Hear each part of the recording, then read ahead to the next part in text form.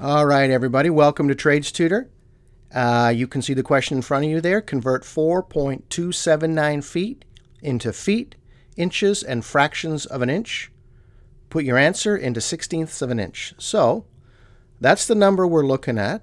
And the first thing, similar to the last question we did, if you check out the other video there, the 4 feet, we're all good.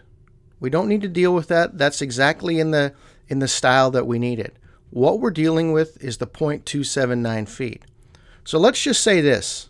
Your boss asks you to go to cut a piece of pipe 4.279 feet. Now go take your tape measure and try to find that. That'd be really tough. So what you want to put this thing is into inches and fractions of an inch, or more specifically, put that 0.279 into inches and fractions of an inch.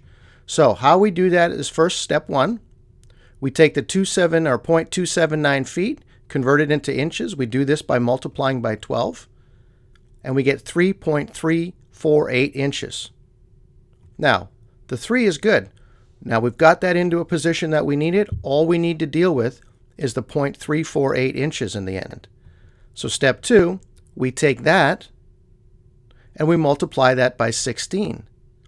That is how we convert it into 16ths. If we wanted to convert it into eighths, we would multiply it by 8. If we wanted to convert it into 30 seconds, we would multiply it by 30 seconds, and so on. So 0.348 times 16 is 5.57 sixteenths of an inch. Now, that's still not going to work for us. We got to do something else. So step 3, we got to round that. Okay? Round it up or round it down. In this case, we're closer to the 6, so we round it to 6 sixteenths, and in the end, that simplifies to 3/8.